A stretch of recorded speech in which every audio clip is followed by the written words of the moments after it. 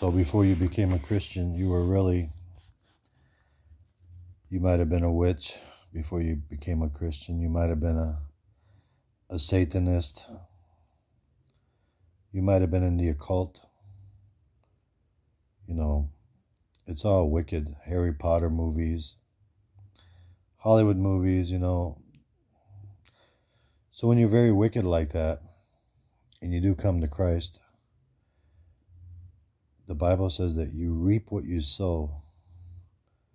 So I prayed for a couple of people before they got delivered, but they still have a lot of sickness.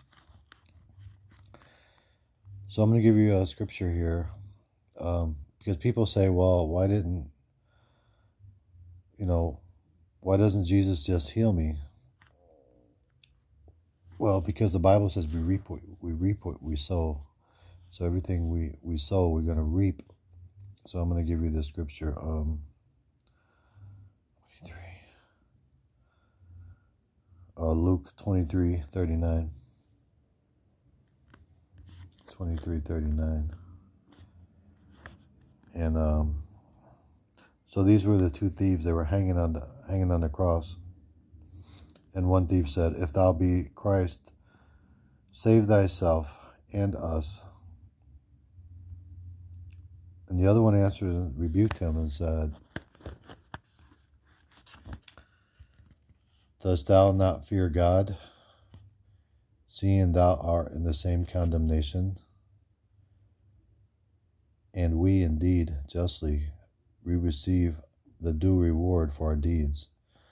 But this man had done nothing amiss." He said unto Jesus, "Lord, remember me when thou comest into thy kingdom." And Jesus said to him, "Verily, verily, I say unto thee, today thou shalt be with me in paradise."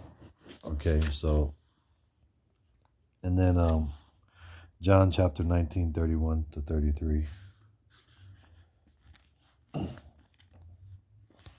John chapter 19:31-33. So then, so the Jews, therefore, because it was the preparation, they were getting ready to take the body down. Remember that the body should not remain upon the cross on the Sabbath day, for the Sabbath day was a high day. So it was a high day. So the Sabbath, they don't want to keep the people on the cross. And then Pilate told the guys, "Hey, go make sure they're dead." And then break their legs, remember? And then they went to the first thief. And came the soldiers, this is 32. Then came the soldiers and broke the legs of the first, and broke the others which was crucified with him. So, but before that, Jesus died before that. I'll read verse 30. When Jesus therefore had received the vinegar, he said, "It is finished." And he bowed his head and gave up the ghost. So Jesus already died. And then later on, these guys are still agony. They're still in agony on the cross. And then the soldiers came and broke the legs of the first one, broke the legs of the third one. And they looked at Jesus. They didn't have to break his legs because he was already dead. So what I'm getting at is, just because Jesus died on the cross, it doesn't matter. We're still going to get what we're still going to sow corruption, or you're gonna reap what you sow. So if you were really, really bad into sin before,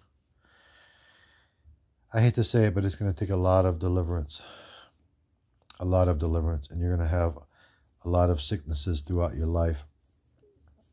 The Bible says whoever endures unto the end will be saved. So yes, I am praying for a couple of people right now that are really bound up by Satan and the demons. And they're wondering why, how come Christ is not healing me? Because you reap what you sow. you sow into Satan's kingdom, you're going to reap destruction. So just because Christ died on a cross, it doesn't cancel anything. I mean, he died on the cross for salvation for our soul. And of course for healing. That's why he gave us the keys for the kingdom.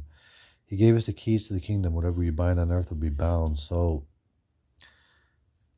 I think that this is my opinion, but I think a lot of people that are really fighting like all these diseases and stuff, some Christians might look at them and say, hey, you know, you're still sinning or something like that, or what did you do wrong? That's what we always get when something happens to a brother or a sister in Christ.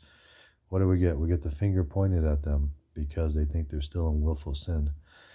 What if they were a Satanist or an occultist or hooked on pornography or whatever, and then they're reaping what they sow?